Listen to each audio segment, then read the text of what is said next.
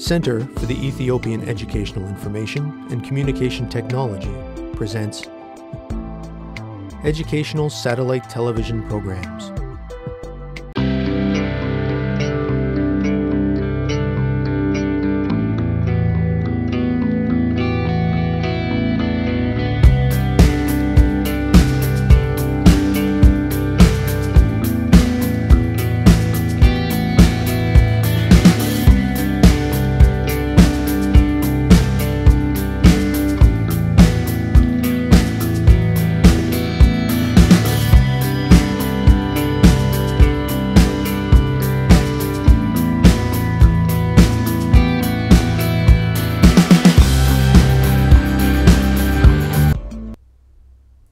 Hello students, this is grade 12 chemistry revision from grade 11 course. So this is lesson 4. For today I will start our discussion from the discovery of neutron. James Chadwick discovered the neutron by the bombardment of beryllium atoms using the alpha particles. So from his experiment, the mass of neutron is the same mass as proton, but neutrons have no charge, no electrical charge. Discovery of the atomic nucleus. The atomic nucleus was discovered by Ernest Rutherford. Ernest Rutherford carried out a series of experiments using a very thin foil of gold and other metals as a target for alpha particles from a radioactive source. So here we have a diagram about how Rutherford discovered the atomic nucleus. Here we have a radioactive source. The radioactive source has alpha rays. These alpha rays have positive charge, and here we have a gold foil and we have a spherical detector. So from this experiment, when the alpha particles bombarded the gold foil, most of the alpha particles pass through the gold foil, but a few alpha particles deflect with different angles. So here is the result of Rutherford experiment. Now this is the atom. These are the alpha particles. When we see the atom made from the electrons, and at the center we have the nucleus. We can observe here is that most of the alpha particles can pass through the atom, but a few deflect with some angles. So Rutherford's gold foil experiment shows that 1. Most of the space in the atom is empty. This is important. Most of the space in atom is empty. This explains why the majority of the particles, that means the alpha particles, can pass through the gold foil. The second one, the atom has a positive charge because a very few alpha particles are deflected by the center of the atom. So all of which is concentrated in the nucleus. That means the positive charges are concentrated in the nucleus of the atom, which is a dense central core with the atom. The third one is the heavy positively charged core is responsible for the deflection. We know that alpha particles have a positive charge. Why alpha particles deflect with different angles? This is because in the atom, in the center of the atom, there is a positive charge that bounces the alpha particles back with some angles. Makeup of the nucleus of the atom. So from Rutherford experiment, we know that atom has a positively charged nucleus. So this positively charged nucleus is the proton.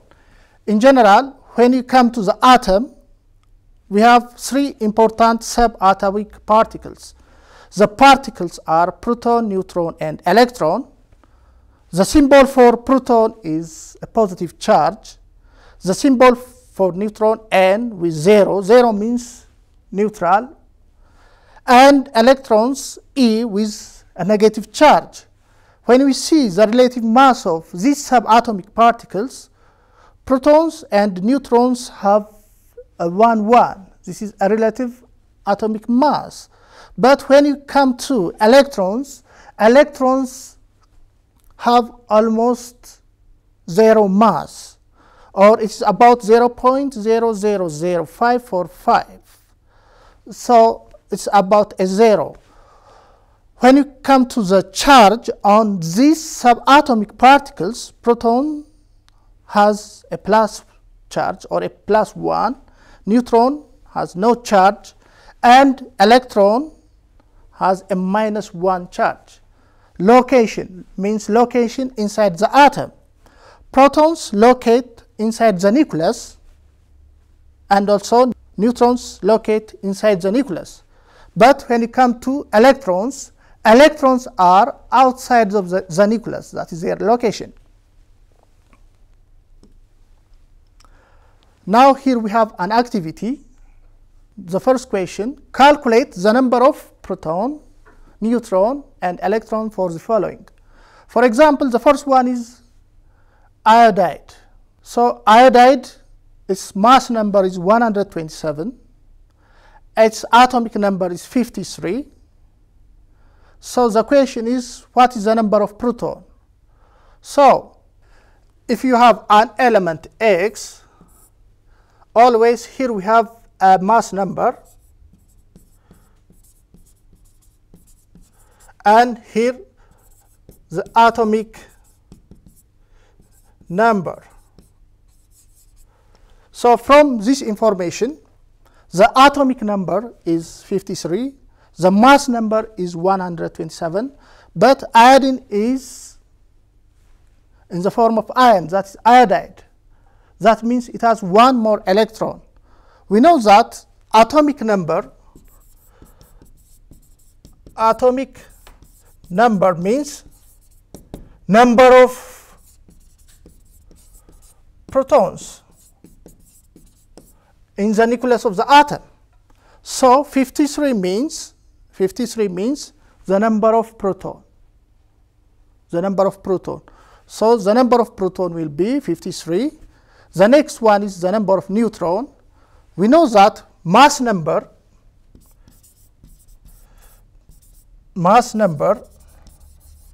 is equal to atomic number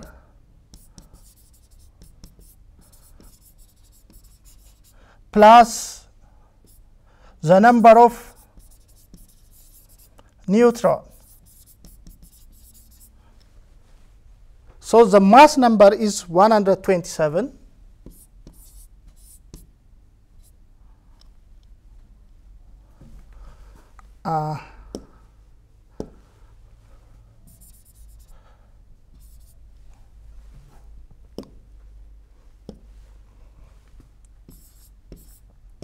Is equal to, the atomic number from this information is 53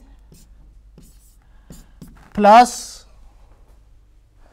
the number of neutron, if it is the number of neutron.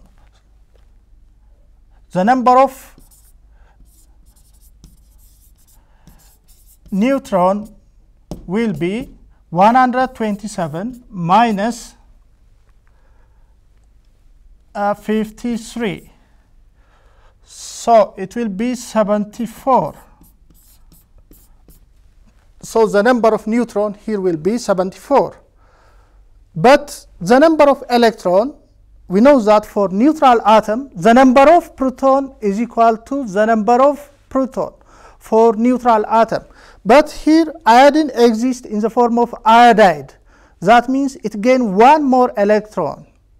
So if the number of electron here is 53, it add one more electron, and the number of electron will be 53 plus 1, that is 54. Oh, this is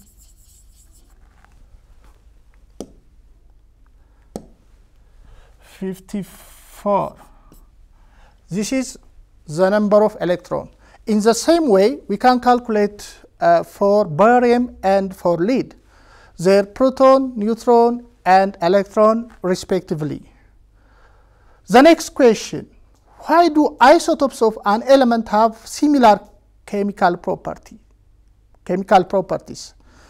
We know that the chemical property of an element depends on its electron. But when you come to isotopes have different number of neutrons, but not different number of electrons. Since isotopes have the same number of electrons, isotopes have similar chemical properties.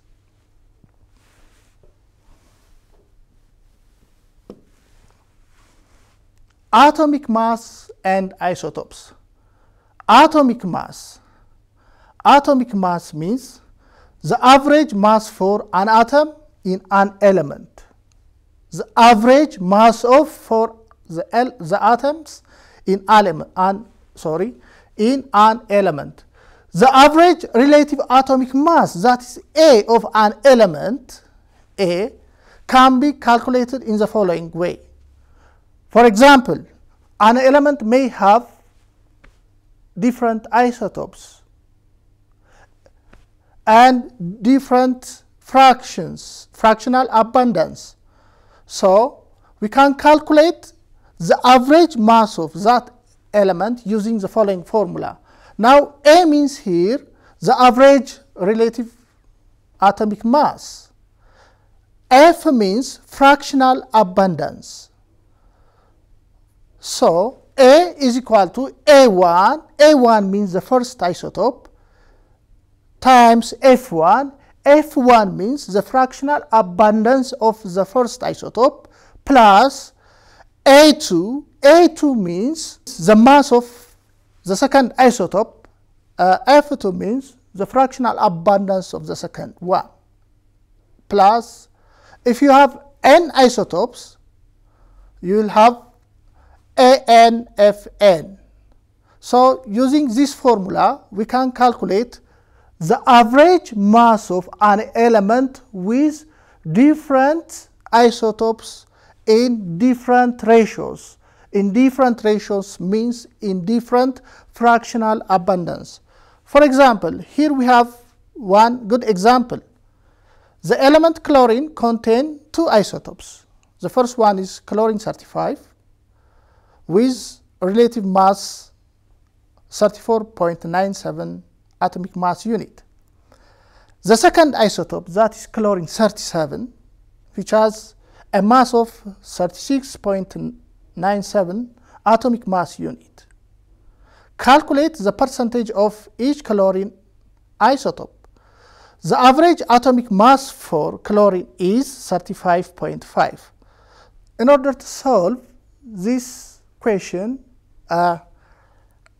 we develop two equations, and using a simultaneous equation, we can calculate the average, calculate the percentage of each chlorine isotopes.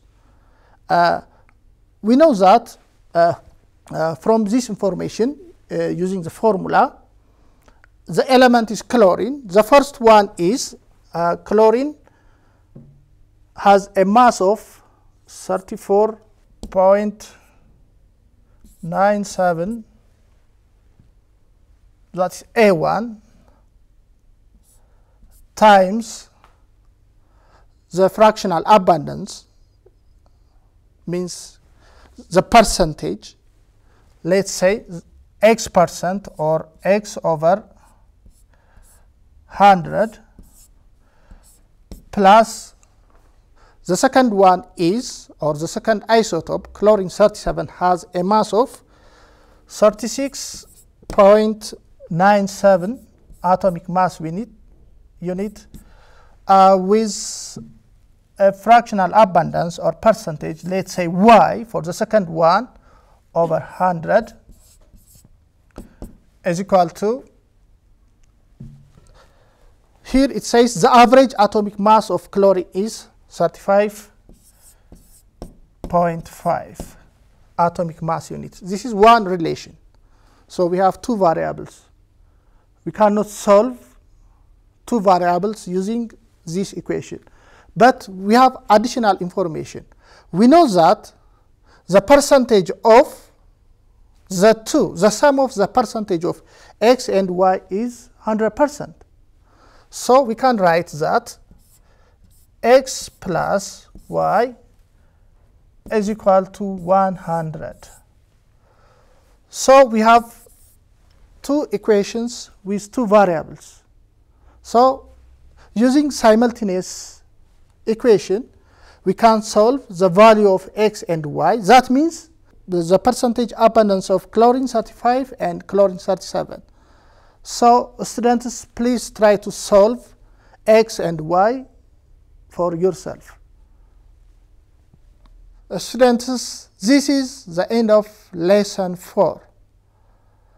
Thank you for following me. Next time we'll continue from lesson 5. Goodbye.